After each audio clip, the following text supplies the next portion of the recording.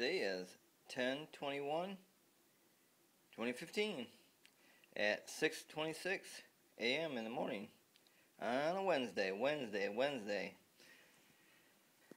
Yep. Well, I'm here to talk about Donald Trump again. Man, I can't believe the crowds this guy has. I mean, we're talking thousands and thousands. We're talking sport arena type of people, man. A lot of people. Why? Why do you think that is? Well, looks to me like the American people are starting to wise up. I mean, shit. After Bush administration, after Clinton, come on. And after all these administrations, we're $19 trillion in debt. 19 trillion. God, do you even know how much that is? 19 trillion? I think it has 17 zeros behind 19, I think. 17 zeros. Wow. And Donald Trump's going, man, that's crazy.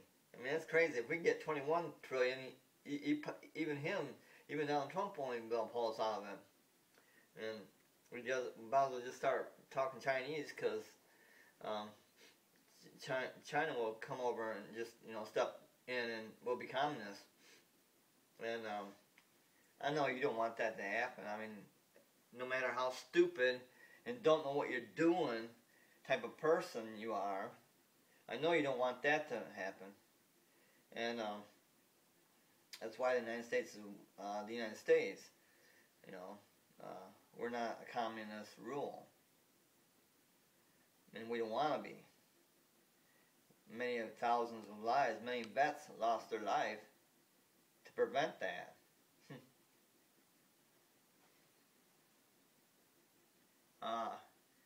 So that's like the worst case scenario is for China to step in and take over the United States, which they do on a lot of land of the United States, which that should be illegal. I think that should be illegal, not like Arnold Schwarzenegger being born in Austria, not being able to run. What is that shit? That constitutional thing there shouldn't even be in the Constitution. Should have never been in the Constitution, because that's saying, okay, United States people are stupid and they don't know what they're doing. That's what they were saying back when they wrote the Constitution right off the bat. That's what our forefathers are saying. The United States are stupid and they don't know what they're doing, so we better put this in our Constitution, saying that no one outside the United States can run for president. Why? Who cares? Let's say 10 people outside, and let's say the British. That's the reason why we put it in the Constitution. Well, that's the reason why our forefathers, because they were stupid and they didn't know what they're doing. Our forefathers were, because by putting that in the Constitution, that you must be born in the United States to run for president. That's kind of a slap in the United States face. That's kind of a slap in the United States person's face, because now the forefathers are admitting to the United States people that we would be stupid enough to all vote for a Britisher, when we wouldn't. So it's a stupid thing in the United States. I mean, our Constitution, that part of it, where you have to be born in the United States, is stupid. And it doesn't know what it's doing. I mean, it doesn't know what it's doing. And it should be fired and stricken from the book. I mean, why?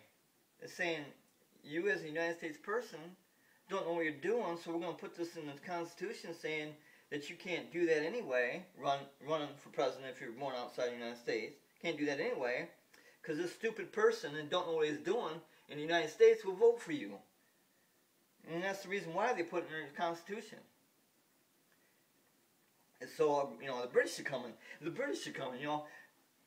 That's the reason that is in the Constitution. So that we could not have a Britisher or someone from British run for president or be president.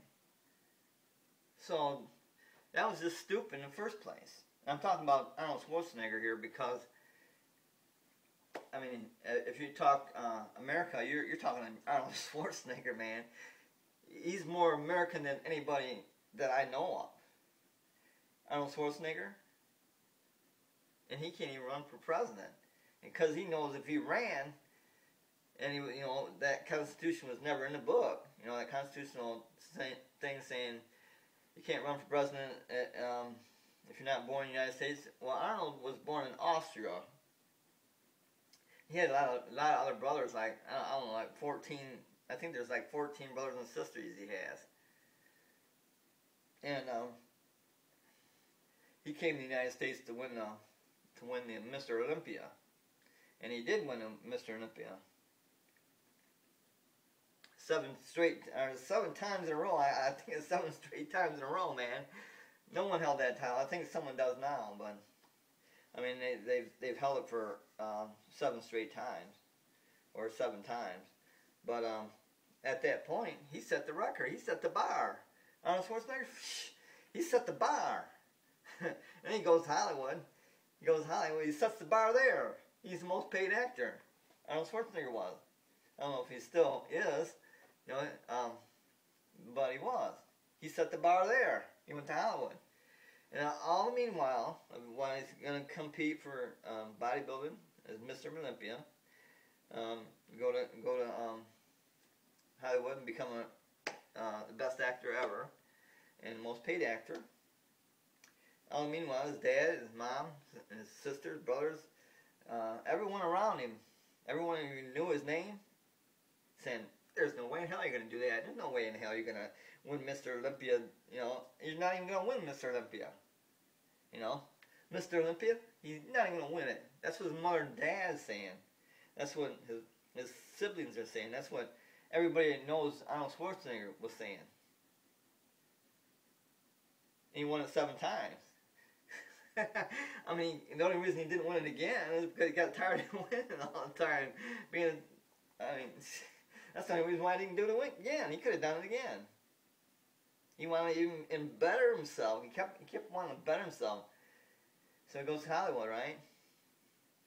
Now they're saying, oh, your name's too long. You know, even the Hollywood people are saying this. The Hollywood people are just going to do this movie, right? Oh, your name's too long, so we're going to call you strong man or something stupid. To shorten his name up, right? From Arnold Schwarzenegger. Shit, I mean, if I was a star, I'd want my name long. More lights, you know, more lights, right? Well, they're going, these are people who's hiring Arnold Schwarzenegger to be an actor. Saying, oh, no way, you can't have that big old long name. No one know how to spell it. No one know how to say it. Who doesn't know Arnold Schwarzenegger? Man, I may not know how to spell it, but I know where to get it online, you know. You can okay, but shit. Then he goes. He's not really done acting, but you know, he's putting that off to the side, right? And he's hit the top level. He's the most paid actor in Hollywood. And his family, his mom and dad, his siblings, everybody knows Arnold, saying, no way in hell you're going to do that. You're not even going to become an actor, let alone be the top of the line of actor, being the most paid actor. Huh, no way, who are you? No, that's what the family's saying. Then he goes to run for governor. Oh man, there ain't no way you're gonna. And the most richest, the most well-known Hollywood state in the Union, California. There's no way in hell you're gonna be governor there. No way. And they say it right up, and even when he's running there, they say, "Oh, I can't believe it. We gotta check the, you know, that's bullshit." This is mom and dad saying, siblings, everybody knows who Arnold Schwarzenegger is. Said, no way in hell you're gonna be governor of especially California. Shit, there's no way. You know, they laughed at him. Come on, what's this guy got to do, man? What does Arnold Schwarzenegger got to do? God, if I had any person on this earth that walks on this earth, any person that walks on this earth as a role model for a kid, or for even an adult, or you know, some druggie wants to get off drugs, Arnold's the one, man. There's 4 people I want to meet, and 2 of them are dead. And that's I'll just tell you, Michael Jackson and Bruce Lee. Why? Because they were also the top of what they did. Michael Jackson was superstar of all superstars of pop and rock and roll. He's got the best music ever. Okay, Michael Jackson. He was black, man. I mean, you couldn't get in more of a bad position than Michael Jackson came from.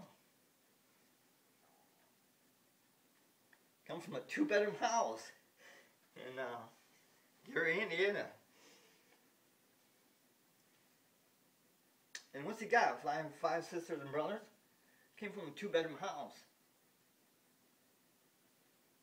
in a dirt poor city, Gary, Indiana. Look at him now. Look how many mansions he has. I mean, he's got a like a fair. He's got like a fair, you know, or I don't know where you got like, you know, all the stuff, the rides and stuff, and you know, all the different kinds of food you get at like a what do you call it, circus. He's got the animals. Man, you can't do. I mean, that's another person, Michael Jackson, and all that shit they said about him, about the. See, they try to bring him down from, you know, superstar status. Try to bring him down, and they did bring him down, but not to their level, thank God. But Bruce Lee, man. Bruce Lee is about my height. I'm about 5'4", and he was like 140 pounds. Bruce Lee. He's like about 140 pounds. He could hit a heavy bag, you know, like over 300-pound bag full of sand, and he said he had to reinforce the insides of the bag, so when he hit it with his fist or kicked it with his feet, that he wouldn't put his fist through the bag or his foot through the bag. Okay, so he put steel on the inside, so when it hit the bag, it hit the steel, which squishes the sand. So, you know, he had a special bag, and he's so lightly and fast because of his regime, you know, his regime of making himself better as a. I mean, you can't get any better than Bruce Lee. As far as martial arts go and fighting and defending. You can't get any better than Bruce Lee. There's no one on earth that's better than Bruce Lee, and never was. He never lost a fight. Bruce Lee never lost a fight. No matter how big, 300-400 pound guy he's going against, he never lost a fight. Bruce Lee didn't. They had to slow down the camera so that you could see what he was doing. He did it so damn quick, you know, all the techniques he did with his feet and his hands. You had to slow down the camera. This was the superstar of all superstars as far as the martial arts community goes. Bruce Lee. Can I be as near Bruce Lee? That's what it was. Can I be near Bruce Lee? You know, as good as he is. Like Chuck Norris, you know. Chuck Norris is way too slow, even in his prime. Chuck Norris is way too slow for Bruce Lee. And Bruce Lee had a more powerful hit too. I mean, you know, any punch or kick he threw it as it's going to be his last kick or his punch. And he had what's known as a 1-inch punch, where he holds his fist next to your chest right by 1 inch, and bam, like that, right? And he'd put a chair behind you, you know, because you're gonna fall. You're gonna be stunned and then fall. You're gonna say, "Oh, what just happened?" Bam, you're gonna fall. Okay, Bruce Lee. Those are the two reasons why I wanted to meet Bruce Lee and Michael Jackson, because they're superstars. Both of them are superstars. Okay, and another person is Arnold Schwarzenegger, like I've already discussed about Arnold Schwarzenegger, you know, with his bodybuilding, you know, he's the best in the world, 7-time best, not just once, not just twice, not just 3. I mean, how many times this guy got to be, you know, Mr. Olympia to prove that he is the best, and the top of the line, and the superstar of all superstars, as far as bodybuilding goes. Okay, let's just drop that one. He went to Hollywood. Now he's a superstar of all superstars of Hollywood. He's the top of the line. Most paid actor, Arnold Schwarzenegger. Look it up. Don't take my word for anything I say. Don't take my word for it. Just look it up on your internet. Just look it up there. Look it up on your books, whatever, and go to the library. Go to the internet. Go whatever. And what I'm telling you is a fact. Arnold Schwarzenegger was the top paid actor in Hollywood. And probably still is. Okay, so yeah, and then the fourth person I want to meet is, well, actually, in order, I want to meet Arnold Schwarzenegger, and then Donald Trump, and then Michael Jackson, and then Bruce Lee. But I can't meet the last two because they're dead.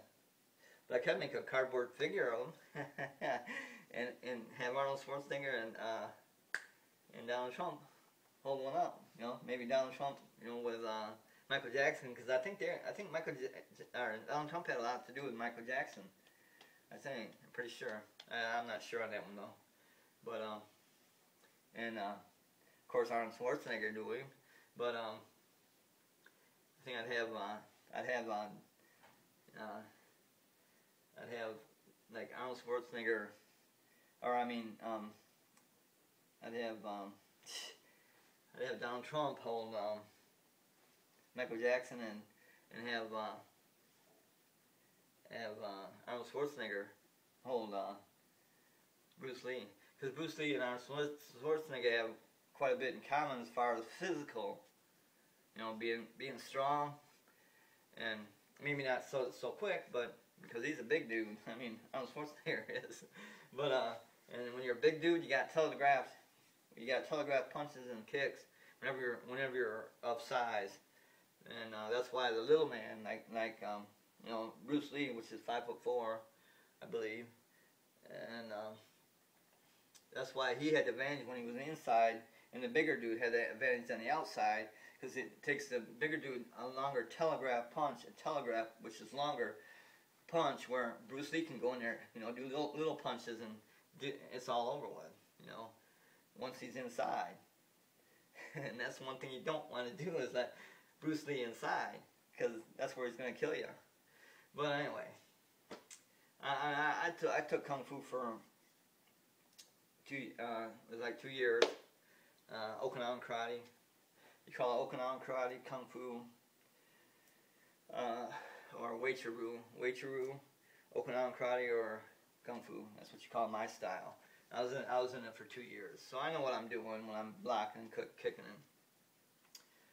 I know what I'm doing. But and I love the UFC. You know, and the UFC has a lot of benefits to it, because, and it's not all bad, you know, because they're violent against each other, yeah. But see, you know, you can learn from that. Say you're out on the street and you watch the UFC. The stuff in the UFC works. The stuff in the WWE, or whatever you call it now, big time wrestling, or, you know, the wrestling, that's all fake. There's nothing really you can use there other than the actual submission holds. Maybe you can maybe use those, but you can use everything. Everything you watch on the UFC, you can use on the street. Everything. So, you know, so that you know, to protect yourself, you know, because they got to protect each other, right? So they ain't getting you know, straight in blows, because that's the most important thing. Not to get a straight in blow, but a glancing blow.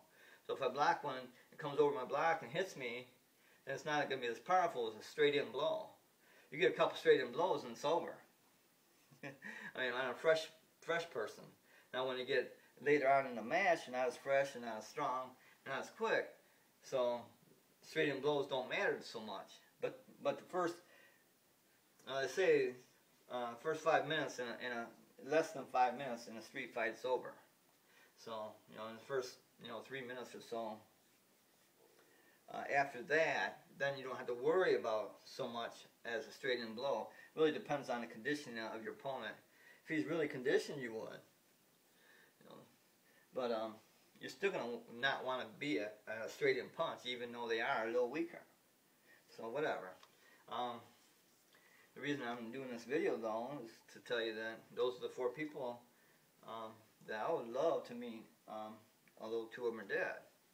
Even Donald Trump, if he didn't win president, I still want to meet this guy. Why? Because, man, he's accomplished so much, it's not even funny. He's got a dozen golf courses. Got a dozen golf courses. He's got, I don't know how many casinos. He's got, what is it? He's got a bunch of high-rises, and these are big high-rises that he took from dirt, like, you know, the United States is right now. Their economy is dirt. He took it from, you know, very dirty to very clean, where movie stars want to pay him, you know, thousands of dollars to stay there. And these are high-rises that even a bum wouldn't want to stay there. I mean, even a bum that don't have nothing doesn't want to stay there because of the area, and you know, it's rat infested. It's broken out windows. It's this, it's that. It's ready to fall down. And Donald Trump buys it, seeing potential, and he makes it golden. He makes it golden. Like he sees the United States. He sees the United States. Oh man, you know, because he lived in the United States. He hasn't just seen it. He's lived in the United States since birth. He's got a real birth certificate, not a made-up one. Okay, and I'm talking about Obama here. I believe it was made up. What's going to be so hard about making up you know, when you're talking about high statue people, what's going to be so hard about making that up? But that's neither here nor there. He's already been, and you guys, as the monkeys you are, re-elected him for another 4 years. Now look at our economy. It was bad then. Now it's even worse. And you, as we the people, you, not me. I'd never vote for Obama. I'd never would have. There's no way in hell. I would have rather had McCain in there. But I was kind of disappointed when McCain didn't get in there. But and when he first ran, when Obama first ran, because McCain deserved that. And you, as the monkeys you are in the United States, go in there and start pushing and pulling levers and not really knowing what you're doing, and stupid, don't know what you're doing, and you put him in there for another 4 years. Now look at the economy. China's about ready to step in. What's it going to take? China to step in? And I mean, you're a monkey. You guys are monkeys that voted Obama in. You're monkeys. And another Clinton. Even I don't see why this race isn't just 100% Donald Trump. I don't understand that. I really don't. If you ever listen to anyone, pick a speech that Donald Trump's done. Just pick one.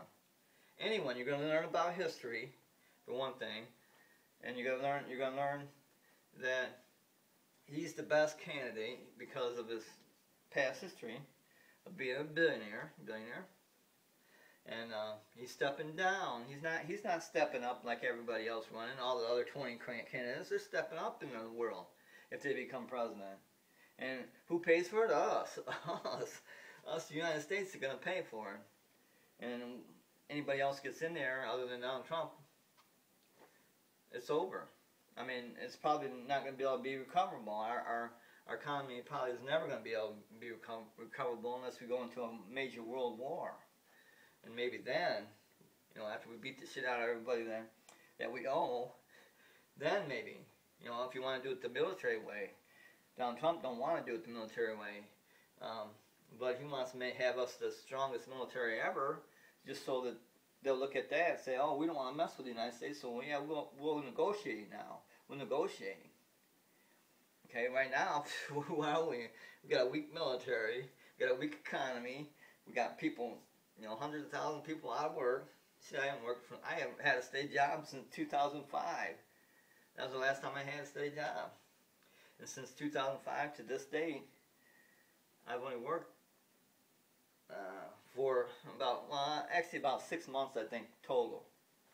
That's what I worked, 6 months total, from 2005 to 2015. Right now, I gotta have a job, otherwise I'm gonna go back down to mission.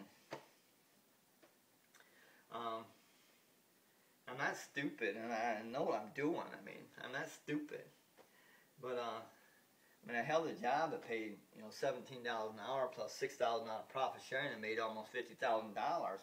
My last job. That was my highest paid job I ever had.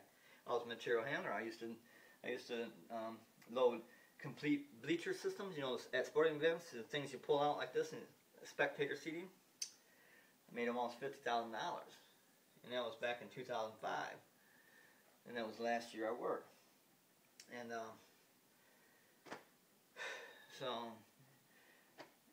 Donald Trump is the only person running that's even qualified to be president. Shit. I don't even want to talk about the other ones. I don't want to talk about Clinton. I ain't gonna say her first name because I don't think she deserves to be called her first name. I really don't. She's a liar. She's the worst Secretary of State ever. We've already given both Clintons a chance. We impeached Bill Clinton, the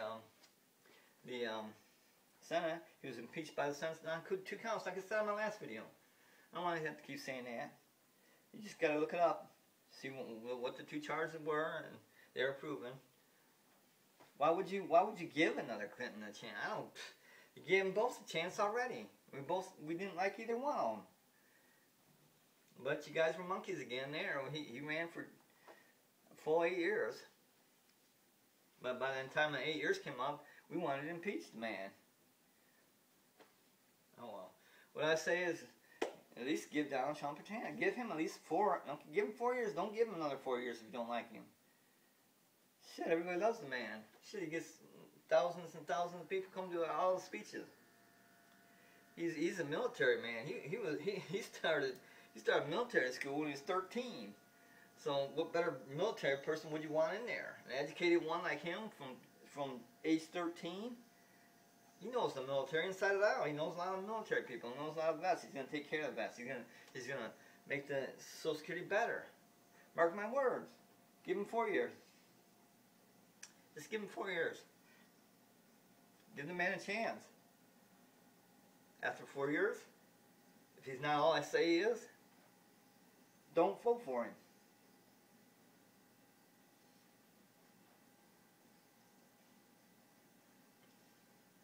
All I'm saying is give the man a chance. That's all I'm saying. And I think he's going to win by the landslide because there's not enough monkeys out there that's going to stay monkeys, not knowing what the hell's going on and knowing what the hell's going on. And they're not going to be stupid and not knowing what they're doing. And they're gonna vote for him. I think he's going to win it by a landslide. It's not going to be even though there's a slight chance, but I don't think he's not going to win it. I think he's going to win it by landslide. I don't even think it's going to be close. Once the polls, once we start voting, and everybody's saying, "Oh, Donald Trump is here," and the other candidates are here, it's going to be all Donald Trump all the way. Once that happens, because it's going to be a landslide, and I'm praying that it is going to be a landslide. Because just think about it. What his track record is, and everybody else's track record put together. Okay, everybody else's track record put together, do that. Then go to the real man, Donald Trump, okay? And just go his track record. Yeah, he filed bankruptcy, but he never filed personal bankruptcy. He did a business transaction, and it went sour. And the best way to get out of that is by bankruptcy. And that's not a personal bankruptcy. He never even came close to filing personal bankruptcy. That was just a very smart decision on his part to file business bankruptcy. Oh man. But all I'm saying is give Donald Trump a chance.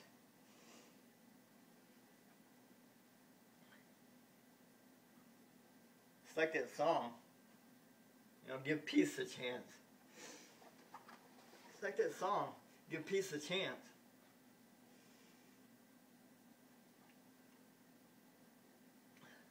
All I'm saying is give Donald Trump a chance that he deserves. That's all I'm saying. Hope you vote for him.